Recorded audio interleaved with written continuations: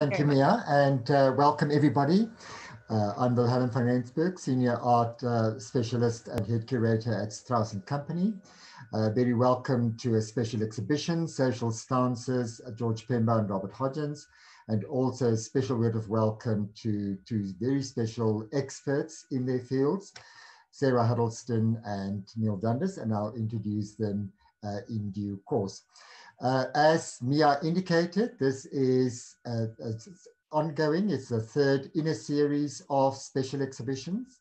The first one was in 2019, a meeting of minds where I paired Maqhubela and Douglas Portway. In 2020, it was Gladys, Mgudlandlu and Maggie, Laubser, Parallel Lives, and this year, Social Stances, George Pemba and Robert Hodgins. Social Stances, simply because both artists, both Pemba and Hodgins, of course, drew extensively from society, and they took up different attitudes, different stances, if you like, towards that society or the society in which they live. And that was really the approach that I followed here.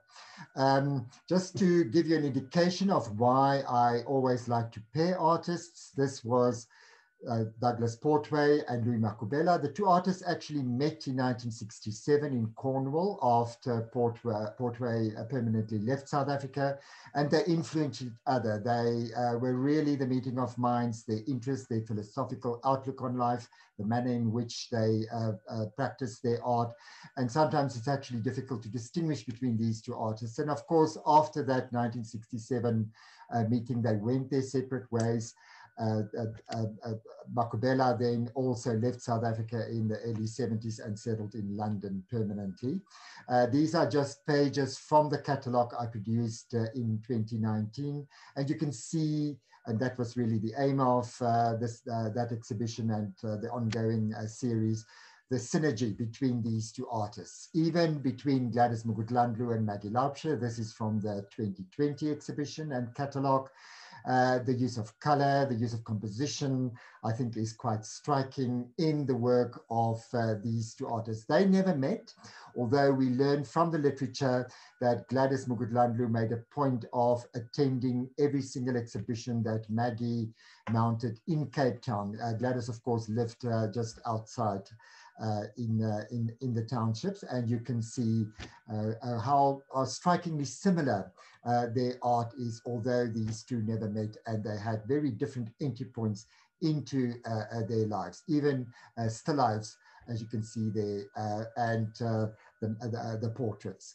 Now, why does Strauss embark on this series? I think first and foremost, it is to give art lovers sort of an aesthetic experience, if you like, of a museum quality show. And that is why I think primarily we put it together. I think also we have a very strong educational responsibility.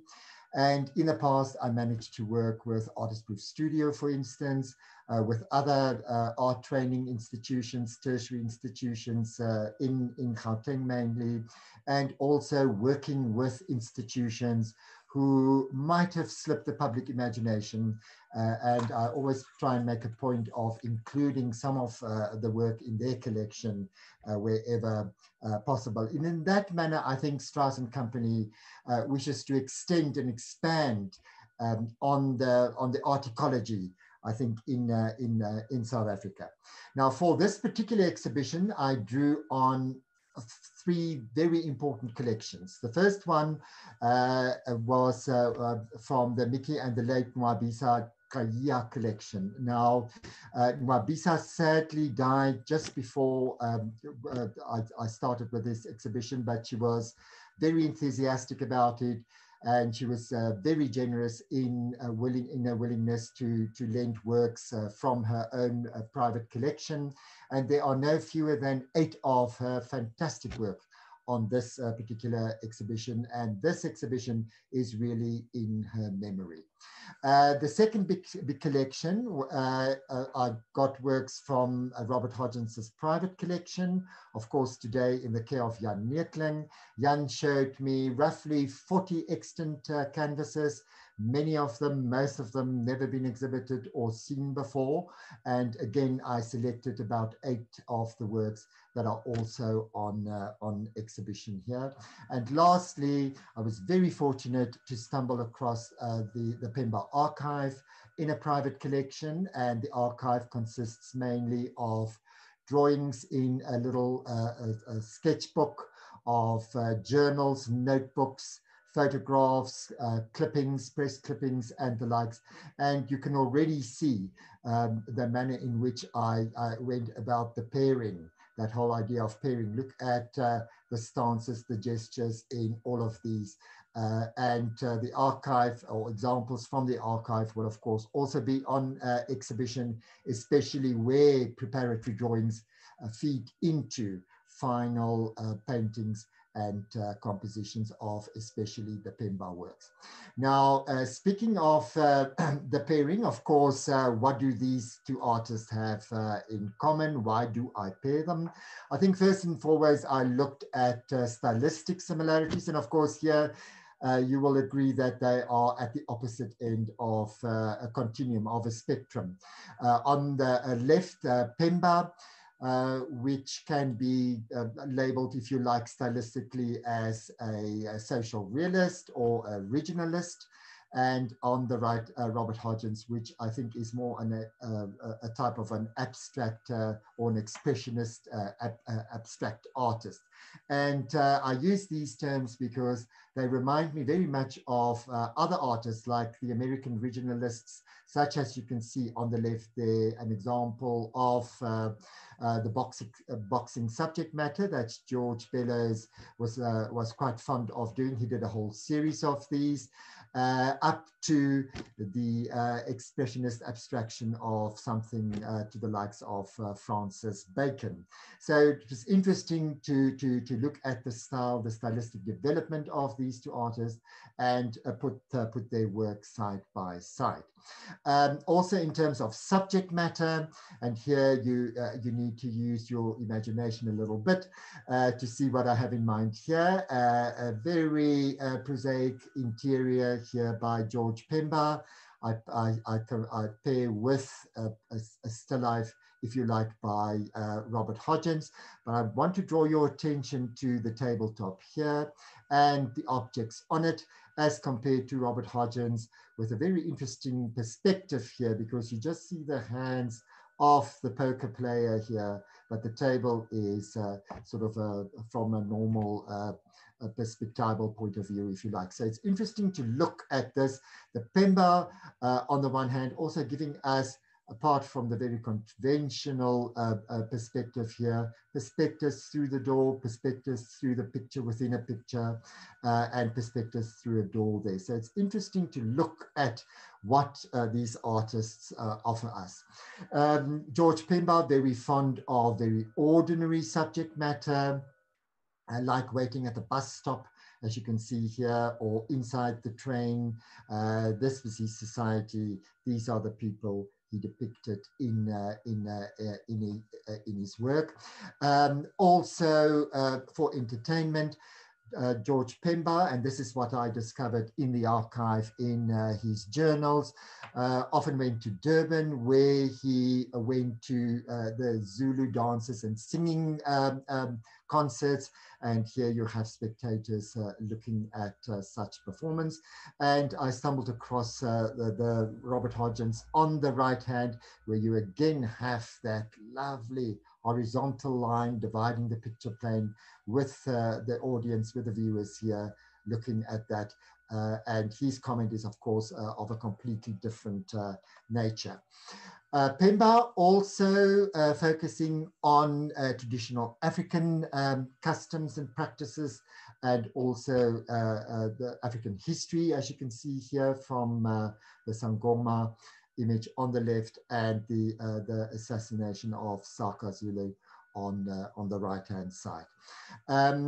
Another traditional practice, and I really like this, the Pemba Hotla here, the council, and I paired that with lovely Robert Hodgins, a difficult meeting of the board, which I think is quite interesting.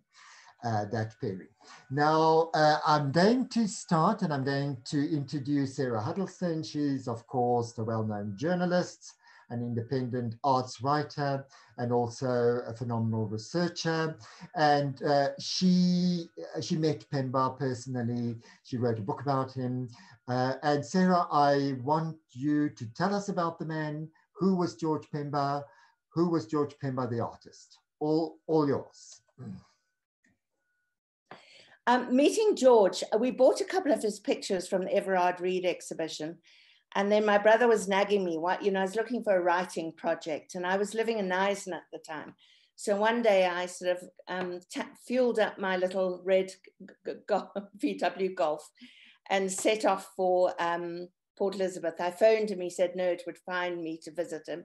He was quite surprised to hear from me. And then I headed, and I've never been to Port Elizabeth before, and I got lost in the middle of Ibai, in the middle of quite a sort of turbulent time. I mean, I'd left Joburg to get away from all the rights and the necklacing, and I ended up in the middle of Ibai, and a very nice taxi driver said, "Where are you going?" So I said, "I wanted to find George Pemba." I mean, out of that huge big township, he took me right to George's door, which was quite interesting. And then he came and he said, "Would you like some tea?" And I said, "Yes." And he said, "You sure you want to have tea with me?" And I said, "Why not?" And he says, "Oh, well, you know, some people wouldn't want to have tea with me." It was very kind of humble and self-effacing, but actually he believed in himself hugely anyhow. So we started chatting, and then we agreed that we could do the book. He showed me the quick way in and out to his house, so I wouldn't have to get lost in a bayi ever again. And it was the beginning of quite a few meetings. I recorded the stuff, and I went backwards up and down to the Eastern Cape a lot. And then I started researching, trying to find all copies of all the pictures that had been. And I have to say that Everard Reed himself helped me. He was so completely generous in every single way. He adored George, and his whole family. They were great George fans, as was I. And it was such a great project because, you know, I was born in Zimbabwe, and I don't know, I knew quite a lot about South African history, but I discovered about the history of particularly the Eastern Cape. And anyway, we sort of got to know each other quite well. And then I go down, and then he had a huge appetite. I used to take him out to lunch. He liked fish and chips on a Friday. And then showed me his studio and showed me the way he worked and everything like that. And eventually this book got done, but it required quite a lot of traveling. And with ARC, I went, you know, that the library at Rhodes University, I've forgotten what it's called, also had a lot of material. He gave me his diaries, his all handwritten diaries. And I don't know where they've gone. I think I loaned them to somebody and I never got them back. And I don't know if maybe they've been given soul to you. I don't know. But wonderful recollections about, I mean, I discovered that he'd written a musical. He loved choir music. And then you were talking about his, you know, he loved watching performances. He loved all kind of music, choral music, mainly. And I just think he's an extraordinary, because he started off life, I mean, his family were really quite conservative and Eurocentric in a way, but he had this great love for, you know, his Xhosa heritage. And that's why he decided at one point, he actually just started painting the people before life changed too much. And he actually recorded life as it was, almost like, I suppose, some of the Impressionists recorded the changing life in France from agricultural to an industrial era. And there's a lot to be said about George, because he loved the old masters, and he just loved them. And then he'd like take an idea and he translated into an African, you know, context, and it worked incredibly well. And so I've learned a huge amount. I learned a huge amount from him, and I mean, it's probably one of the best things I think I've probably ever done. It was very traumatic because I had to find money to do it. I mean, I wasn't working. I used to do do cocktail parties for people to earn money to pave to rights. And then my brother was living in Bahrain, and he was a great backgammon player. He used to make a fortune, and every now and then I go to the post box and there would be £500 with a card saying "Hope it helps." And so it was really quite a great experience. And then eventually James met George. And there's so much stuff that's sort of in between about him, but we'll get to that when we go through the pictures. But I'd say he was a real gentleman. He loved to be smartly dressed. He always made sure that he could pay his bills, support his family, educate his children, just as his parents had done, even though he died his father died when he was 16. And that was a bit of a thing, but he just made sure that he studied, became a teacher so he could earn a living. Of course, he tossed that soon and he had a spaza shop or a little grocery store. And then he used to paint and have the grocery store, which his wife used to then run. So, he always liked to be respectable. He always had a car. He always, I don't know what it is. He was no different for you than every person I know in their aspirations for a decent life. But he had this incredible creative side. I mean, music, art, everything. He had ideas, he had inspiration, he had imagination.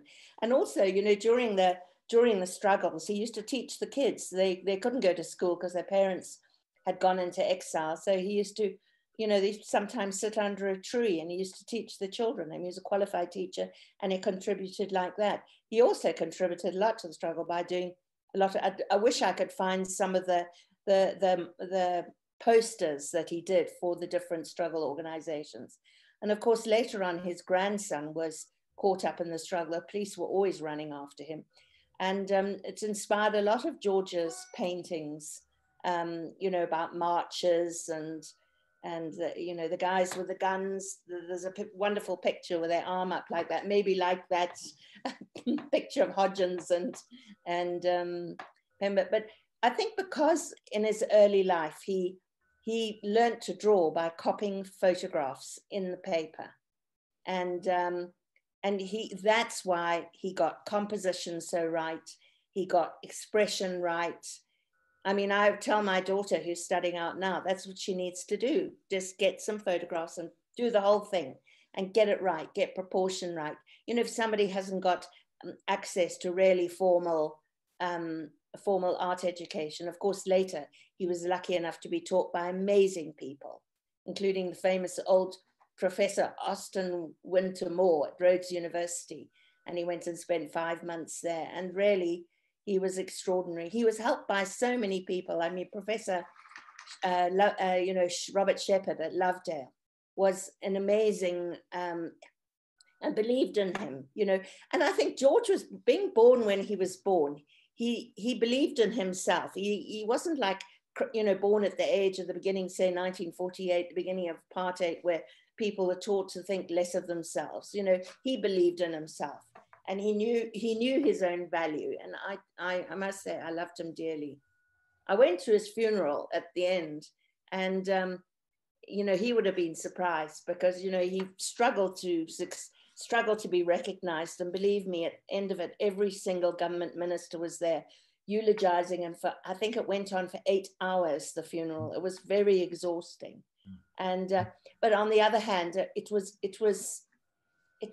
I think he kind of would have liked the pomp and the glory, and of course he liked attention, well, who doesn't, I suppose. But it was a very lot of speeches from people who really didn't know him at all. I don't know what. Yeah, it really it taught me about South Africa, actually. I've been living here for a very long time, but I think I really learned about the people, and really he opened my eyes to a whole new world, because I was still fairly insular and everything like that before I set off on my mad adventure. No, fascinating. I'm pleased you mentioned his love for the old masters, because in the archive there are many little sketches where he copied them, from Vermeer, Rembrandt, Millet, they're all there. Yes, They are most yes, charming, yes, yes, obviously copied from books, art books, fascinating stuff. And they will, some of those sketches will, of course, be on display. yes. You also mentioned his journals.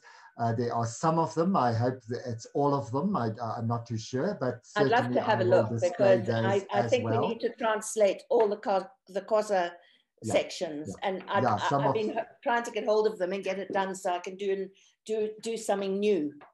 Yeah, absolutely a great project. Okay, Sarah, Yeah. thank you for all of that. Yeah. Now, Neil, of course, is Neil Dundas is senior curator at the famous Goodman Gallery. I think Neil is equally famous as the gallery. You, of course, knew him quite well. You knew him for decades. Tell us about Robert Hodgins, the man. Tell us about Robert Hodgins, the artist. Thank you very much, Wilhelm, and thank you also to Sarah. It was really interesting hearing about that experience with George.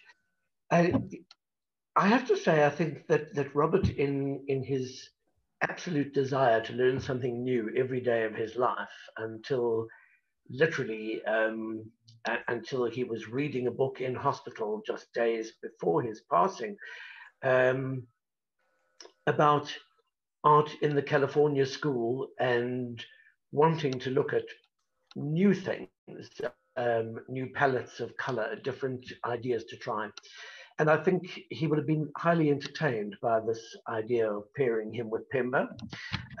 As I said to you earlier, Wilhelm, I was quite surprised by the notion of pairing these two people.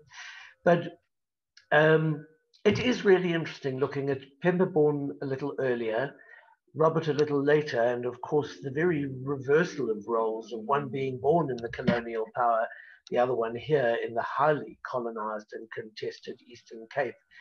But I think what is interesting for both of them is the circumstances from which they came and the need to really be self-driving and pull themselves together with using every possible educational opportunity. That I was touched by the little sketches that Pemba was using and that determination to work with the materials and the very formal instruction that he was able to come by. Robert also, as a young child, did spend some time outside in foster homes outside of London. His mother was a single mother, a working girl, as many people would have called her, who I think certainly struggled, and he struggled very much with her and had a tense and uncomfortable relationship with his mother, and made no bones of it, but equally was grateful to his great uncle who helped him get to South Africa as a not yet finished school. You correctly say he did get his matric while working as an insurance clerk through his uncle's intervention and bringing him to South Africa with the passage on a ship, a suit to wear and one banknote in his pocket. And he arrived to join his great uncle living above the Harbour Cafe on the waterfront in Cape Town. Something of a film noir kind of rags to riches story in lots of ways. He was an often shoeless child doing newspaper runs. His mother couldn't always keep him in school, and the guides at the National Gallery took pity on him as a little boy in cold, rainy London with no shoes, and would talk to him about some of the paintings he sat and stared at for hours. By his own confession, more often to try and keep warm and get out of the rain, but he gradually fell in love with the notion of painting and what these grand works of art could produce in his own imagination.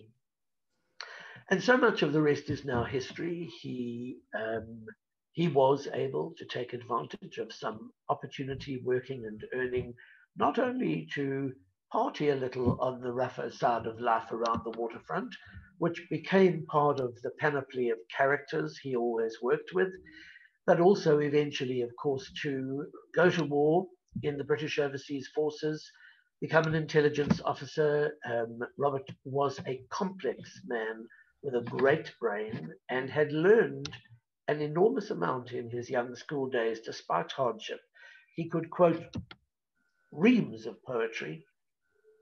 He could quote and sing along, even if badly, to a lot of opera and explain to somebody else why the opera mattered so much and why it was the music hall of its day, say in Mozart, but also to really begin the process of understanding the human race. He was very particular about not ever talking about us and them, but rather we, not just me looking at them, but sharing his interest in the human condition, particularly around those people who came from less fortunate circumstances. But there he was, eventually a student and graduate of Goldsmiths, which was not yet, of course, the University of London, but nonetheless, he learned an enormous amount being able to study back in London and come back to South Africa, teaching at the Technical College in Pretoria and then working with Newscheck magazine, and became eventually a senior lecturer in painting, of course, and had a legendary history as a great teacher at the University of Witwatersrand. And eventually, I do love the debate around the Grahamstown Festival, the then National Festival of the Arts in what is now Makanda, saying, well, we can't give him the Young Artist of the Year award because actually he's almost 68. And instead making him a special guest artist.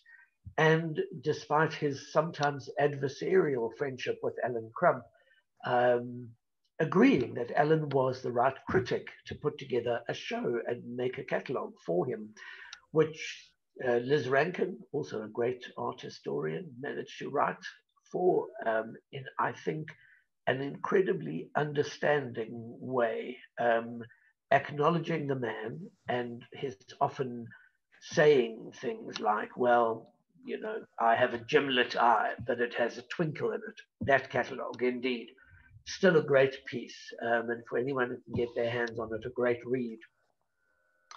And Rob was an incredibly generous mentor, friend, who would sometimes say, no, it's fine to be opinionated, old boy, but you should read this book before you become that opinionated on that subject. He could be critical but gentle also. And what I particularly liked looking at the works with Pemba, I am a huge fan of the work in the Kilbourne collection, A Man with a Bandaged Foot, yes, and then some. That understatement of his titling and sometimes a comical caption belied the deep seriousness and understanding of wounded people. And I think Pemba's work of social realism also had a great deal to do with the huge aspiration that people, particularly following after the example of Nelson Mandela, had. Boxing, like football, is a way out. It is a way to say to the world, I will succeed. I'll find another way. And Robert, apart from his running around in the National Gallery as a 12 and 13 and 14-year-old without shoes, also spent time in a very broken down end of London where they were living on Lupas Street. But he made the acquaintance of beggars and ex-boxers trying to help children train in the boxing gym. And he was particularly interested by what became eventually of what he called those men who had been battered just once too often, now slightly punch drunk. They understood the poor circumstances of others. They wanted to help. And somebody said to him once, and I like your word stance, because somebody in a winter school said to him, so Robert, what would be your stance on that? And he said, oh, you know, at my age, pretty much like the stance of those boxers in the gym, still managing to stand, but swaying nonetheless. all of that being said, I think you chose a really interesting group of works here, because Robert was looking for social theatre, and he was trying to live up to his great book, which is a bound set of graphics where he says, I wish I loved the human race. I wish I loved its silly face. But more and more, I find I like the human race to draw. And that, of course, was a huge part about it. He said, yes, of course, there was great hardship. There was great sorrow. There were things I saw in the war I wish I hadn't seen. There were moments of teaching and painting fitfully, but not quite getting there, and finding myself frustrated, wanting to continue to teach, but also wanting to focus on my own work. And that did come to him later in life, certainly. But then there was great acclaim, and he found himself sometimes uncomfortable with that as well. But his favorite place to be was processing his thoughts, his need to put things out into the world on a canvas. And he would say, sometimes I must take a lot of paint and push it around on the canvas. And then I woke in the next morning and I'm quite surprised by something that's evolving there that I hadn't really thought about. But now that I could, I would find a way to make it work. And that could take me just a day or two in great energetic swiping at the canvas, or it could take me a month or two struggling and working really hard to try and find a way to make those colors vibrate next to one another, to find a way of taking that story of something rotten or amusing, or both venal and comic at the same way, with people who were too vainglorious, but I would find a way, come what may. And that is very much how I have always thought about Robert. It is extraordinary to me that it can be 11 years since he died. And I think that you have chosen from some of the great works that are still with Jan, a very interesting group of paintings that also do show a lot about that aspiring to be someone else, aspiring to grow, to be the biggest and best that I can, that he certainly shared with George Pemba. And so many of those things about performance, where Robert might show a stripper called Vive la Danse, tossing away her minuscule bra.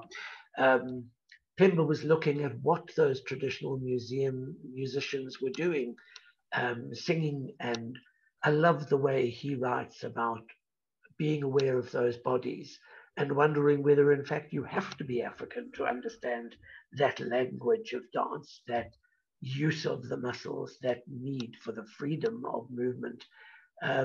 I think Robert would absolutely have gotten behind him in that instance.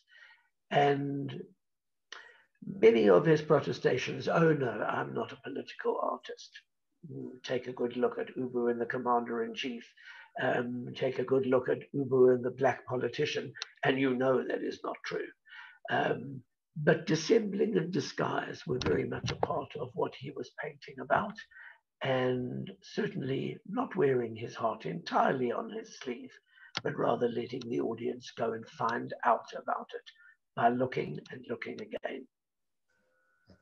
Okay, so let's, you both mentioned the work, so let's look at some of the works in more detail. Now, Sarah, this is one for you. This, in my mind, is the most important Pemba on the whole exhibition. What are your views on this one?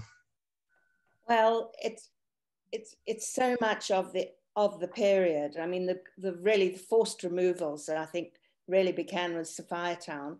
I don't know, because somebody will scream at me about this, but District 6 and Sophiatown, the ones that brought to mind, but it happened all over the country. And I look at this man, he's not only burdened by what he's carrying physically, he's burdened by what is happening to his life and his family. And it's incredibly poignant. So, I mean, I wish I owned this painting, actually. I think it's quite extraordinary. And it's really a commentary of what happened, happened in people's lives over a long period of time. And I love the way that, again, you talk about they haven't got the same expression. They all got different expressions. And I mean, that is very, very hard, because you don't see a lot of artists can't do that. Every single person is got a different expression.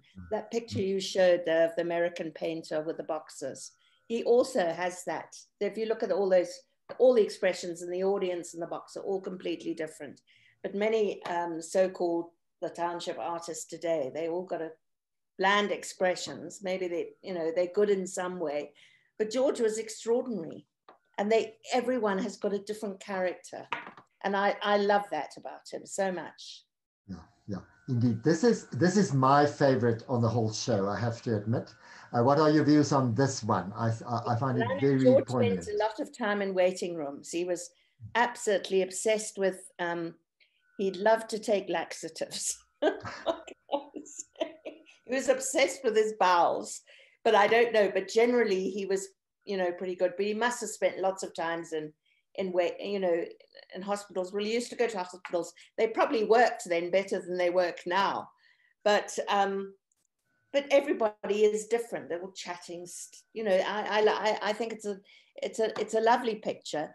And he did a lot of these paintings of people doing something collectively, like in the bus, in the train, waiting at the hospital. Sometimes they look horrified because they're about to get an injection.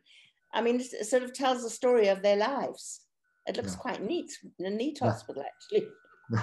Indeed, yeah. And also, I'm pairing this one, the waiting room, with this Hodgins consulting room. Neil, what do you think of this one?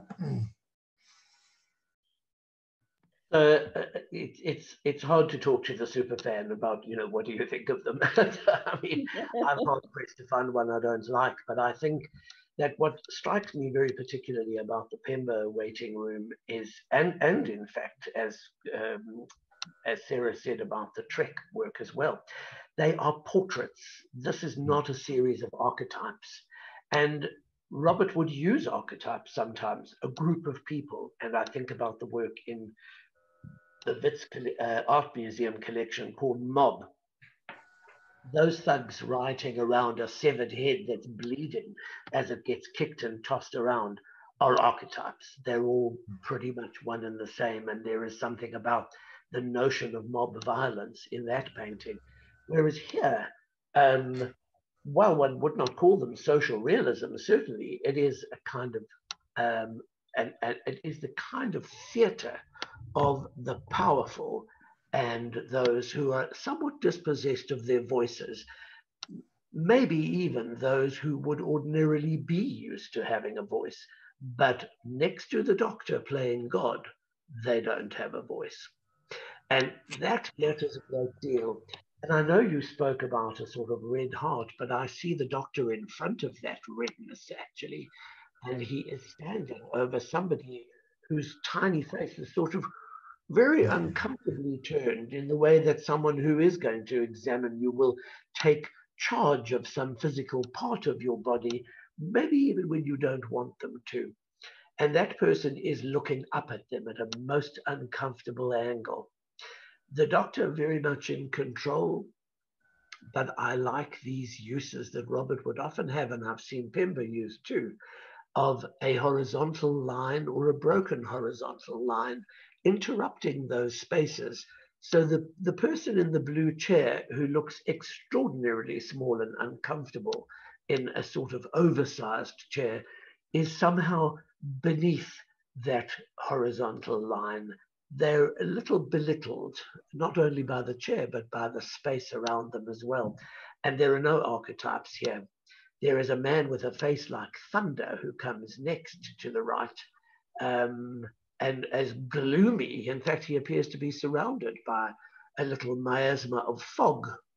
The next person along, perhaps a little more of the fog of feeling really rotten, but not quite so thunderous. But he, in his tie and his more formal attire, would ordinarily be one of those people in a suit who would possibly be used to giving orders, but here he's not giving orders. He is sitting a little sullen and complacent, awaiting the word of the on high. So I was most impressed on first seeing this painting, and I like it even more now. And having really considered it in a different way alongside those people in the waiting room who are so much more patient in the Pemba. These are people here who are maybe not used to being in a waiting room and waiting very long. But if you want the doctor's word, you'll shut up and wait. Indeed, indeed. This is the one that you particularly liked and you asked me to include, part of the Ubu cycle. Yes, and I think, is it just me, or could there be a moment of pickwater in that?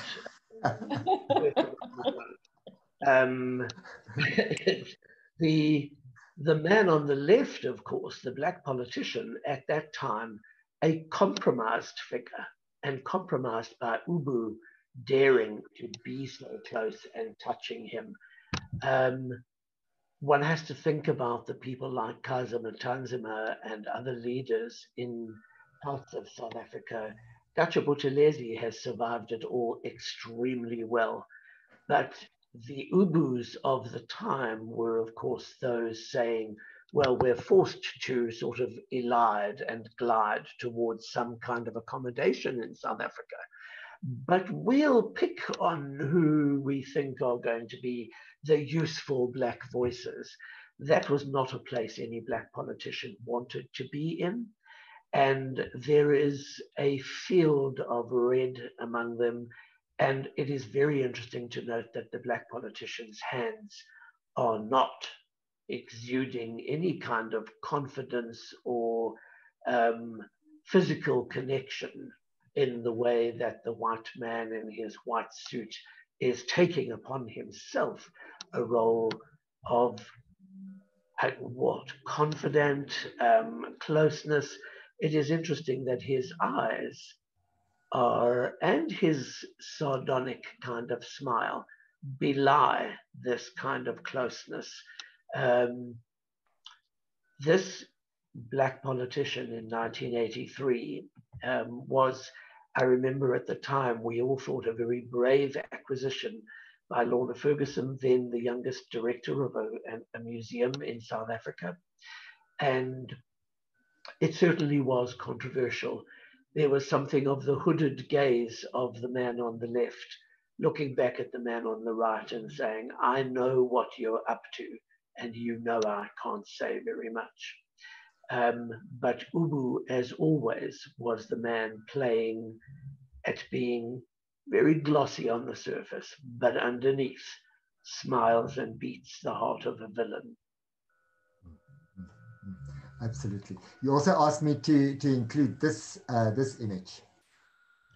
A cheeky request, I thought, in a way, but it is part of this 55th anniversary exhibition at Goodman Gallery at the moment, and it is, of all the ceramic sculpture I know by Robert, one of my very favorite works, molded and folded with that little hand. The millennials keep asking me, is that Donald Trump? And I've been amused by that, but it could be, because Ubu would be a very fitting character to take on the Trumpian role. And here, with that one slightly gimlet eye and that gash of red mouth, is a man, Ubu, entrepreneur, it's called here. And it very much looks at those little pinstriped men with their ties and their uniforms that Robert called the small-time bastards who ruled the world, if you'll pardon me. But I think this all too shiny, all too pink entrepreneur definitely is able to dissemble. His eyes are blank. And he personifies for me the way in which Robert used Jerry's Ubu, the pettiness, the spitefulness, the ability with a little power to become a little Hitler. And I think Robert was an expert at it.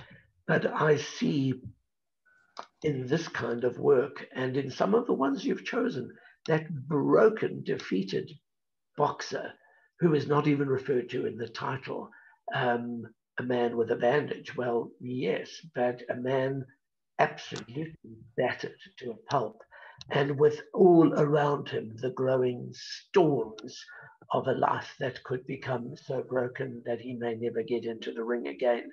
I think that is one of the most powerful of the paintings here, and it is one of the most poignant of many that I remember well in Robert's output.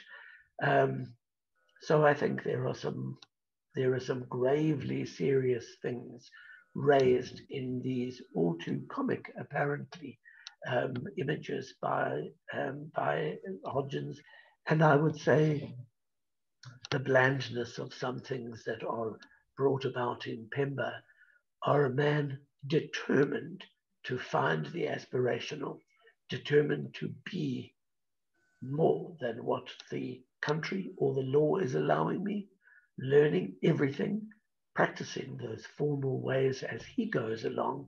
He is determined to show a neat, determined populace who are saying, we will be more than this, and the end will come and we will be free. Indeed, indeed. There's also this particular work. Now, just to point out, this is from the SABC collection, and next week, Thursday, we are privileged to have Kulas Sinisteris, the curator of the SABC collection, to talk about this particular work. Sarah, I want to go back to you. Also, quite a striking, quite a phenomenal work that I have on exhibition here, a portrait of Saul Plaatje's granddaughter.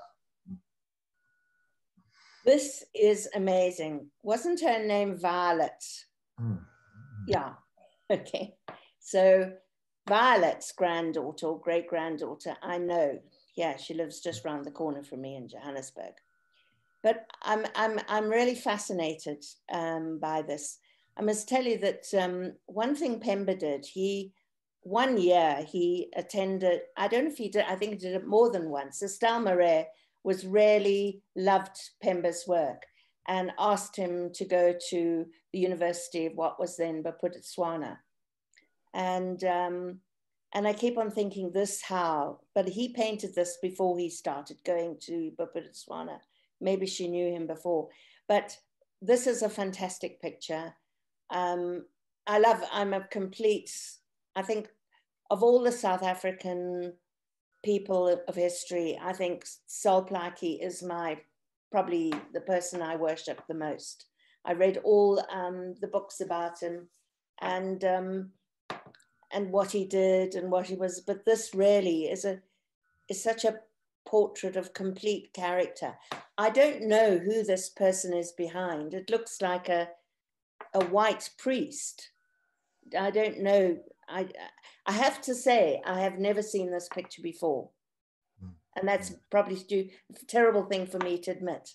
But, you know, Pemba probably painted more than 400 paintings. So I don't know them all. I know a lot of them, but I think this is the most extraordinary picture of a woman of fortitude. And actually, it's a woman, to me, it symbolizes the strength of women in this country, in Africa.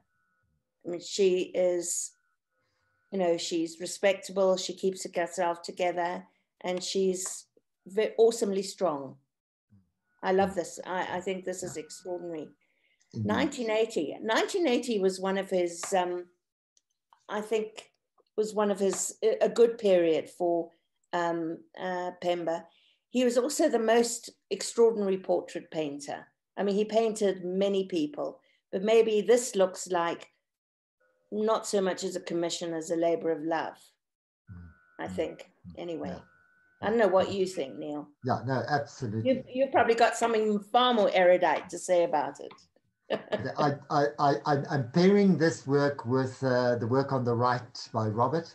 And why I did was, you know, the idea of a picture within a picture fascinates me. Yes. And I see it very strongly here. So Neil, you can perhaps talk to us about this work. Well, I think you spoke beautifully, Sarah. And I did wonder at who that portrait was, because it does not appear to be Paul Plaatje himself. But my gosh, his granddaughter is here portrayed with the greatest of empathy and sympathy to the subject. She is shown to be strong, but weather-beaten and worn indeed. But with her glasses and with her kind of her beautiful royal blue stole around her, she certainly is a woman that, you strike the woman, you strike the rock, and that could be very true of that lady.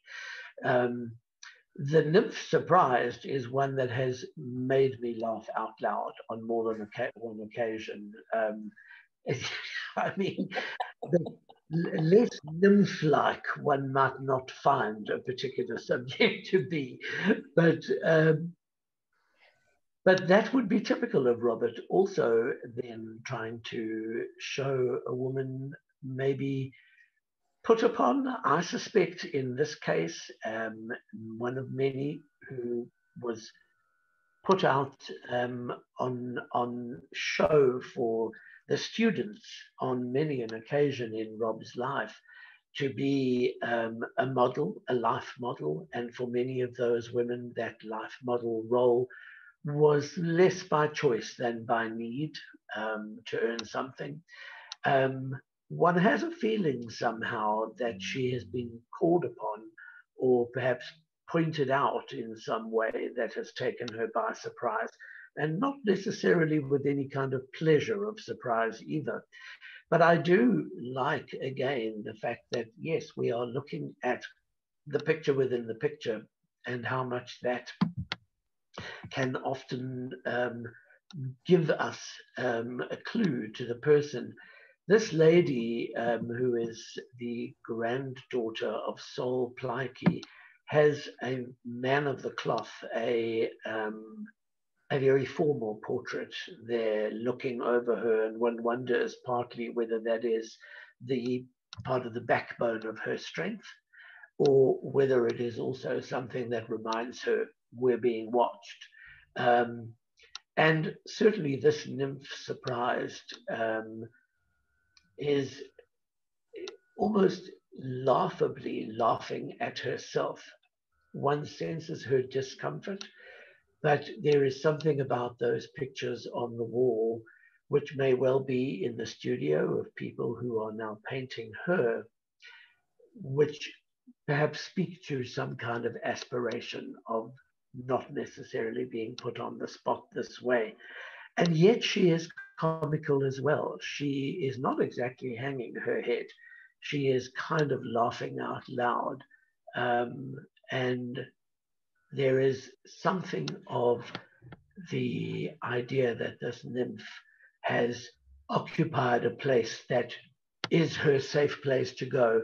She's wearing some sort of a mantle of these other figures and forms that have been painted before her, as a way of dealing with the position she finds herself in. Fascinating. So Sarah, you mentioned the book. This is the cover of the book for those of you who want a copy. You spoke about it. Anything else you want to add about this project?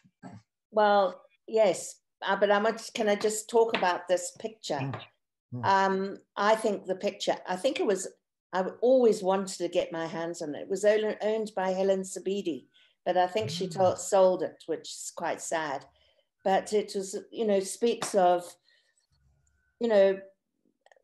Africans, his people's it's aspirational, looking for a brighter future and everything like that. There's another picture where a woman is looking out with this sunset. It was a sort of a version of a Delacroix painting that he did, but I must say I do love it. But this project, as I said, it took a long time. I had to go and beg from all the funders to get money to do it. But I have to say it's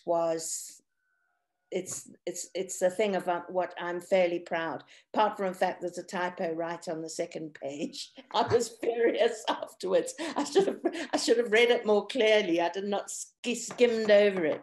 But these things happen. But I think that I mean, people now, years later, reading it, they like it.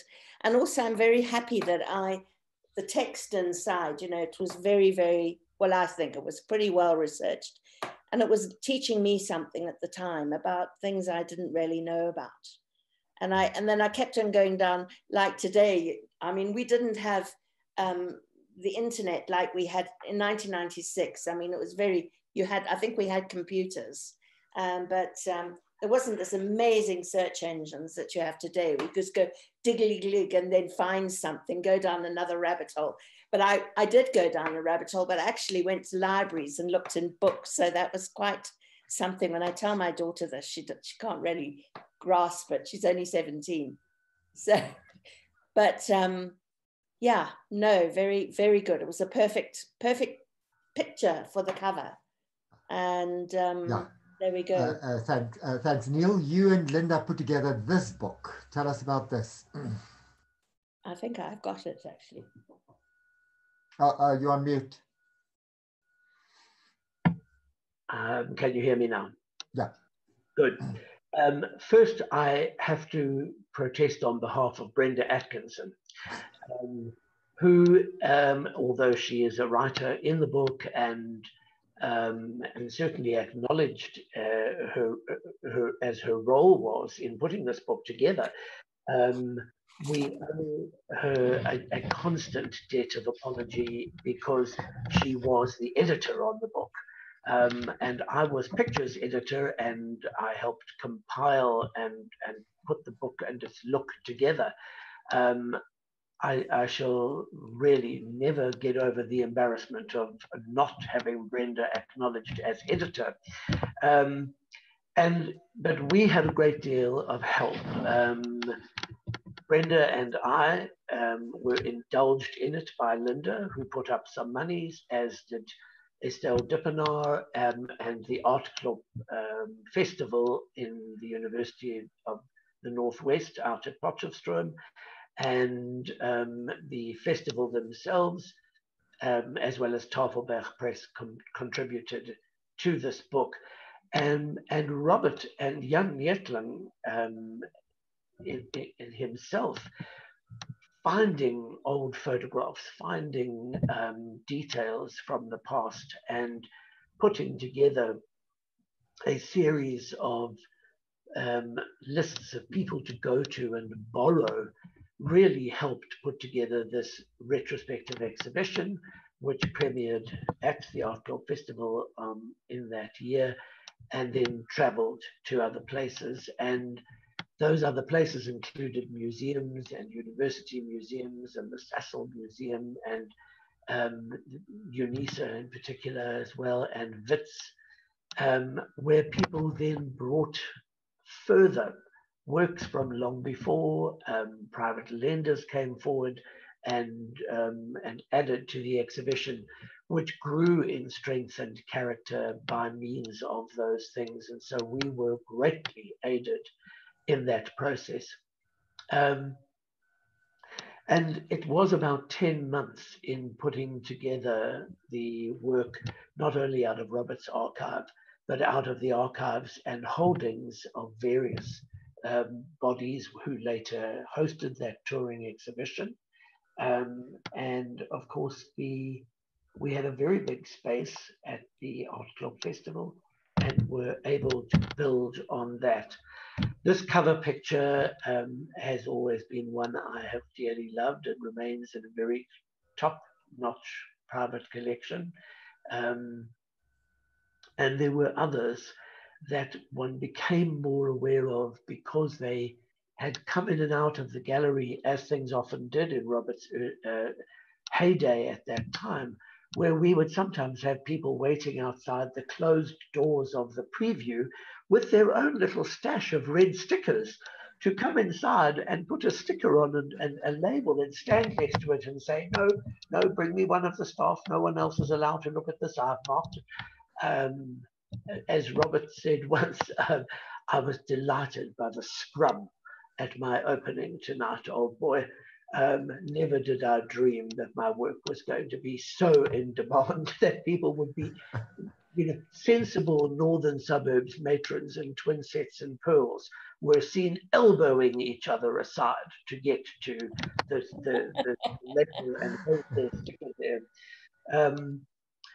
Equally, he, as all complex people, and as Robert could always say, yes, I would be the one with the great tale to tell and the joke, there was always a shaded place behind that raconteur, remembering from where these kinds of ideas had come and the sort of people who, in their vainglory, in their foibles, in their bitterness and anger, could be the ones who would colour the panoply of delightful characters, but often venal characters that he took joy in painting. So the process of putting the book together was a privilege of working in Jan's dining room and with more than one or two of us at any one time. We had sort of round table sessions with people like Sarah Ballum and her brother photographing for and taking on more of the photography from Jan, and people who had worked with Robert in the Wits department or on his sojourns as an external lecturer and examiner at other parts of the country. It was a great journey and a great re-exploration of his work that I had been dealing with pretty much since 1983 and 4 onwards, but particularly from 1986 onwards.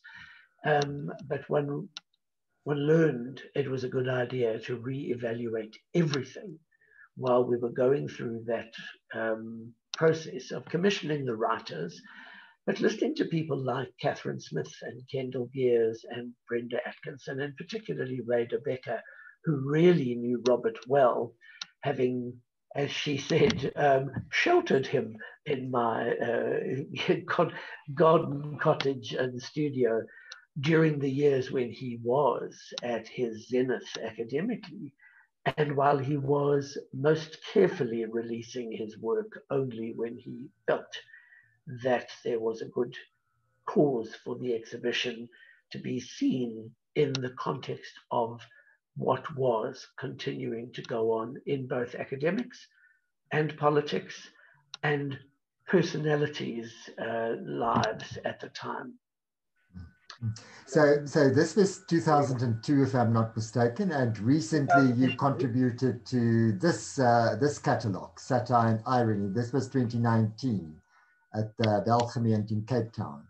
And that was a great occasion to see two big and earnestly put together collections like that of the Bloch and Kilbourne families, who have done Robert proud, I think, in assembling astonishing groups of works. I thought this was a really marvelous exhibition, and the night of the awards, like the Sistine, that work out of the SABC collection and this from the show at Belgemeente, of course, are enormous works, multiples of large canvas, but they do owe a great deal to that examination of art history from Robert. That ability to paint and push paint around and rework and relayer those surfaces and drawing into what had already been painted or obscuring some part of what had already been painted is a very large part of what made Robert a great colorist, a great painter, but also a great exponent of social history of the time. Those figures from the Sistine are not just descended little characters out of those paintings of Michelangelo Buonarroti, but they are also very much about the popes who were sitting in office at the time. So we see that crimson, we see those little skull caps on the back of them, and there is something of those so rather shady popes who were running those vast fortunes at the time and who gave rise to the fact that the Sistine Chapel could even be built. And here, the night of the awards, as Robert said, I'd always disdained the idea of awards. And then one or two came my way, and I thought, just how disdainful are you being now? So something of that pinstripe person, it's there. Something of that face that is also partly a skull behind it. Something of that person half not there. The hollow men. And as he said, yes, very often we would be listening and paying obeisance at a night of awards being made to people whose worthiness we might doubt or might trouble us later. But everybody had to play the game. And so the appearance is very much in the way of the George Dyer part in Bacon, all those popes in Bacon, who, if you look a little behind them and you dig, are seriously found wanting, as are so many of those accoladed with power in our societies. Yeah, indeed. Now, a final assessment, and I'm including this because the title of the exhibition is Social Stances, and just like these two artists, Pemba and Hodgins, then took up certain attitudes, certain stances towards the society. Society also, in turn, had certain views about them. And these are a couple of the ones that I could identify in the literature. And I was wondering, Sarah, if you could talk to some of them. You know, of George Pemba, people said he was the grand old master of township art. He was the Norman Rockwell of South Africa. What a Goya, that is an exclamation by Joan Wright. She was the daughter of Dorothy Kay. She mentioned that after an exhibition in the early 1960s at the Eastern Cape Society of Arts. Millet-esque, obviously referring to Jean-Francois Millet, the early 19th century artist. Hogarth among South African Black artists, and also part of the Eastern Cape colonial vision, you know, the type of cross-up portrait often painted by Barbara Tyrrell and even Dorothy Kay. What are your views on some of these labels? Well, I'd like to say one little thing first, is that, which I should have said before, is that my book wouldn't have been done without the help of Hayden Proud from the South African National Gallery. He guided me in the right direction. I helped him find pictures for his big exhibition, which was pretty much at the same time.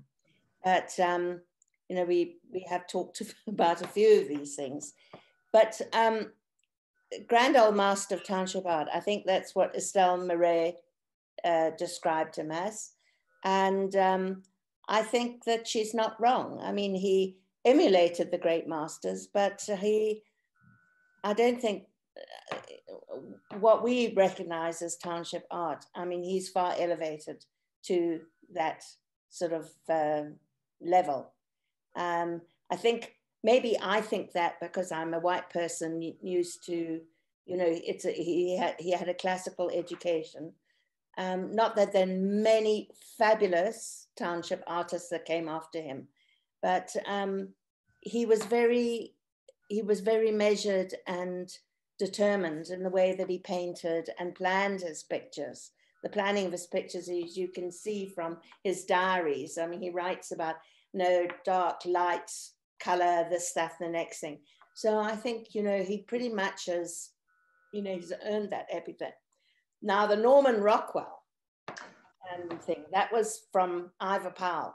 And I was so irritated about it at the time, because I think it might have been when he reviewed my book and he talked about blah, blah, blah. So, but also what I was irritated at the time, well, let's talk about the Rockwell aspect first, is that to me, Norman Rockwell is like this perfect, happy life, you know, in American society, you know, Mother Goose and apple pie and, you know, everything's perfect. Well, George He was a social realist as well, I suppose. That's the link, but that's really where it stops. Whereas George went the other side. He painted a lot of pain. He painted a lot of pain, which actually, I mean, I don't know who was it said what a Goya. Do you know? Yeah, that was Joan Wright. She was the daughter of Dorothy Kay, and that was after an exhibition in the early 1960s that George contributed to of the Eastern Cape Art Society. Yes, of course, George had known Dorothy Kay for a very long time because she invited him. She saw in one of his exhibitions. She said, "Please come and paint." He joined her painting circle. And she said the first day they said, okay, they got to paint a reflection in a mirror. But George painted this amazing pic of a broken bit of mirror and somebody combing their hair in a broken bit of mirror, as you might find in a very poor shack or something like that. And they were so entranced. They could have such a unique perspective on something which, you know, somebody might have done in a perfectly straightforward manner. So that was the button. So yeah, so as you know, I mean, Goya and Pemba had a lot in common. I think Pemba admired Goya a lot because you know, Goya's painting reflected contemporary historical sort of upheaval, and that's exactly where George kind of positioned himself for a lot of his work. And I mean, it was a social commentary of all the ups and downs in this country. I mean, there were some very happy pictures, but also not such happy pictures. And I think his strong use of color and movement and expression and everything like that. So I think she was spot on.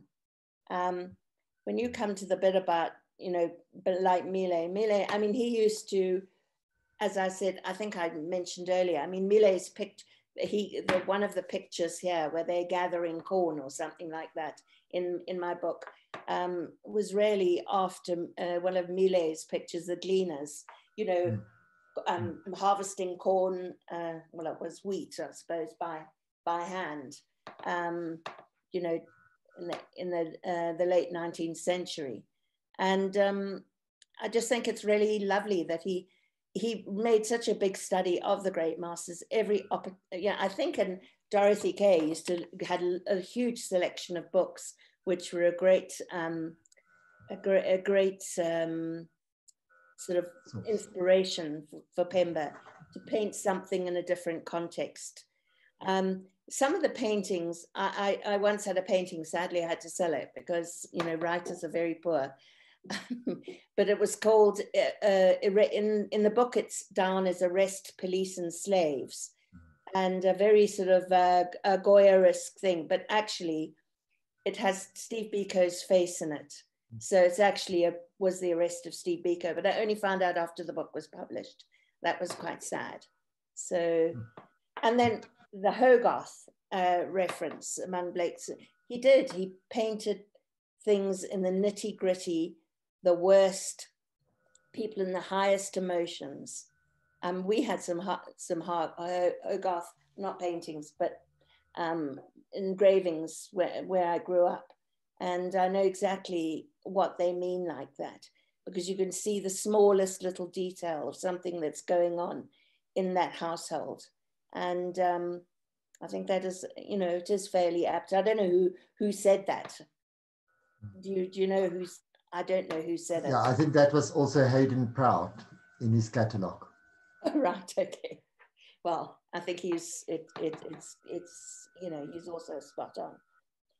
And when you talk about his work being part of the Eastern Cape colonial vision, are you talking mainly about his paintings of people in natural tribal dress? Yeah, well, those paintings actually were done in Lesotho and around the country, actually.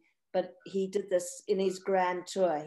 That's what he did. He wanted to record those people while they were still like that, before they changed and they became too westernized and became too urbanized and everything like that. But apparently what was so interesting is that when he was up in Lesotho in about 1941, 1942, he's on his, what I called the grand tour. And because that's exactly what he wanted to do. He ended up in some mission station in the hills, but the priest there had collected all these tribal knickknacks and jewelry and costumes, and well, they weren't costumes, they were their dress. And then he actually dressed those people in those, they weren't theirs, but he made them appear that way, which I think is quite wonderful. And I thought the watercolors, you've seen some of the watercolors of that time, and I must say they are pretty fantastic. Yeah, absolutely. And then also he did wonderful mythical things, you know, like the slaughter of the Xhosa people in the Nongauza. I think the Nongauza pictures. He did a whole series of those because that was like very close to his heart. He loved Xhosa tradition, Xhosa history, Xhosa myth, and all of that. And so I think we're very, he's got a wonderful portrait about, was a famous Nkai, who's a famous praise singer, who even performed at Heeltown when Nelson Mandela was there and recited this most incredible poem, which I'm sure you've read because it's in my book. I just think George was pretty extraordinary. So I would say if anyone ever has enough money to buy a Pemba, buy one. It's a pity. One of those pictures that's on this exhibition, the Kotler painting you talk about, was actually bought by the person who bought it, who's loaned it to you. He was teaching up at Bophuthatswana University, and George had attended an exhibition, and for some reason he didn't have enough money to get back to Kimberley, where his lift was leaving from. So he sold it to my friend for like 450 Rand. So which is I'm sure one day if he wants to sell it, he'll get a very good return on it. But in those days you could pick, it was sad, you could pick, that was about 500 Rand, you could buy a really good Pemba. I mean, I think when I discovered him right early on, I think about 4,500 Rand was more the price that you would pay for a Pemba, and now they go for 400,000 Rand in some cases. Yeah, so indeed. I'm just sorry that he was not around a bit longer to, you know, reap the rewards, but that's the case so often with artists. Dead artists are richer than live ones. Well, they would have been anyway. Yeah, indeed. Neil, there are a couple of things about Robert Hodgins, if you care to comment on some of them. Yeah, well, of course, some of them are very much from our book, and Undiscovered at 82, Kendall's opinion, which I think he still holds to, was that the world at large still has to discover Hodgins. He had come to great fame in South Africa by the 90s, was in Rob's own view enjoying all the benefits of fame and fortune, but certainly there have been moments when we have felt that perhaps something like the Tate Britain would be a valid aspiration, that there might be the possibility of a larger show going into one of these major international museums, and that part has yet to come. And many of us, and Wilhelm, you have made exhibitions and worked closely with Robert. He had the absolutely undisguised admiration of his fellows and peers here in South Africa, and people like William Kentridge and Deborah Bell working with him and working together with him. We're showing Memo in the gallery at the moment with Rob in his suit being directed by William in real life, but with cartoon animation around him drawn by himself and William and Deborah. And it is a masterwork of animated film. And sometimes I wonder why on earth it still has been so long without being discovered by other major entities around the world. And then Rob would point out to me before he died, well, you know, I do have works in MoMA. They might be in the print and multiple collection, but still they're in MoMA. And this is true. And there are some wonderful collections of works in some major museums around the world. But I do understand Ivor Powell, partly quoting Robert himself, an artist working at the fag end of the millennium, somehow about that fin de siècle way of thinking, this way of having looked so much in Rob's eyes as a youngster at the end of the 19th into the 20th century. And I do again bring us back to that tattered boxer sitting there bandaged and how much it relates to the Beast Slouches in the Wits collection, which I still think is one of Robert's greatest paintings ever, and is of course about the collapse of the old imperial order and the sort of staggering effect of the world wars on those great European powers who maybe were no longer so great, and what that would mean for a world reinventing itself.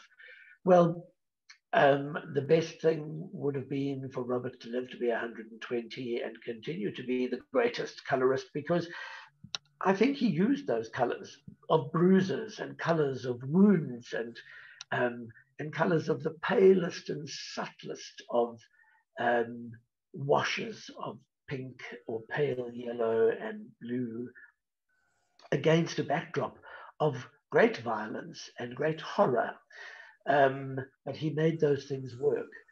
And in the same kind of way, we have seen it work in pictures like The Lady Painter in her studio, or Play Softly While I Sing My Song, about a no longer so great opera singer standing in her nervousness on a stage. And we have seen those kinds of pale color, or the very vibrant and screeching kind of yellow and orange and pink and chaparelli pink against a citrus orange, can be said to vibrate with a harshness in the soundscape of the universe, but he did make them work.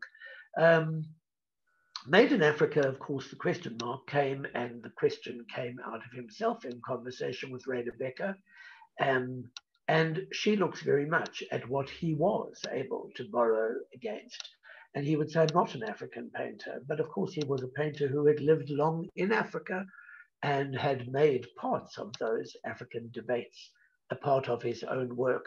So again, a little bit like saying, I'm not a political artist, and then commenting very cynically on the politics of the time. I think he may not have been made in Africa, but he made a life in Africa. But the extended conceit of sorts, a peg on which to hang historical and experimental cross-references, well, yes, Robert was a genius at actually looking at ways of saying, yes, I am not going to be bound by this is not my single theme.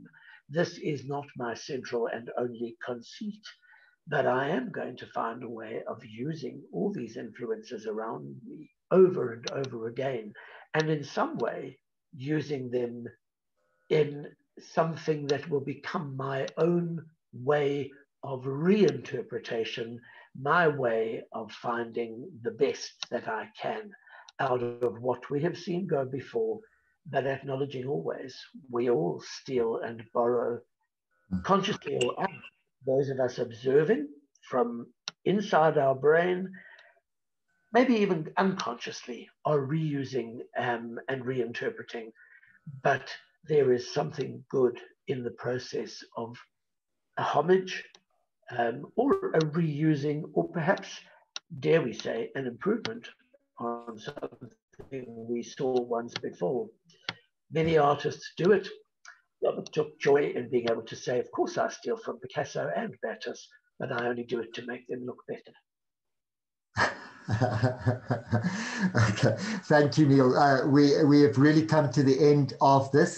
Thanks both of you very much for most entertaining, most insightful, most informative comments on these two artists and their pairing.